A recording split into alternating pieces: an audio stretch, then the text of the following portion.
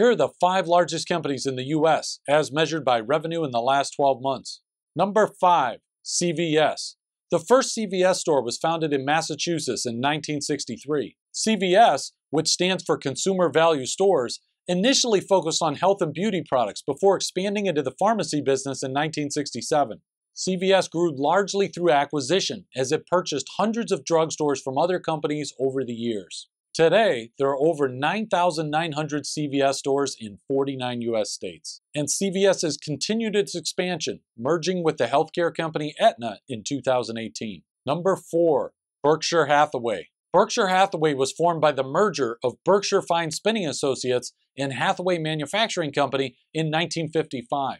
Those two firms could trace their histories all the way back to 1839 and 1888, respectively. In 1965, Warren Buffett and a group of investors took control, and Berkshire Hathaway went on to become the most famous holding company in the world.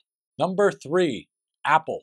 Apple was founded in California in 1976 by Steve Jobs, Steve Wozniak, and Ronald Wayne. Wayne sold his shares to Jobs and Wozniak just 12 days later, which is a shame because Apple went public in 1980 and it went on to become the most valuable company in the world. At the time this video was made, Apple was worth nearly $2.5 trillion. Number 2, Amazon. Amazon was founded in 1994 in Washington State by Jeff Bezos. Bezos was working at a hedge fund at the time, but with the rise of the internet, he spotted an opportunity to create a massive online retailer.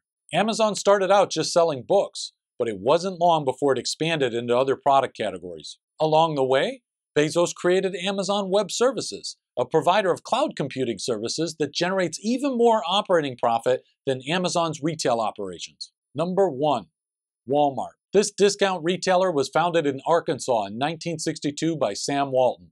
Walton was 44 years old at the time, and he'd been a top-performing franchisee for the retailer Ben Franklin. Walmart went public in 1970, and today it has more than 10,500 retail stores around the world, along with 2.2 million employees. So there you have it, the 5 largest companies in the US as measured by revenue. How do you think this list will change in the future? Let me know in the comments below.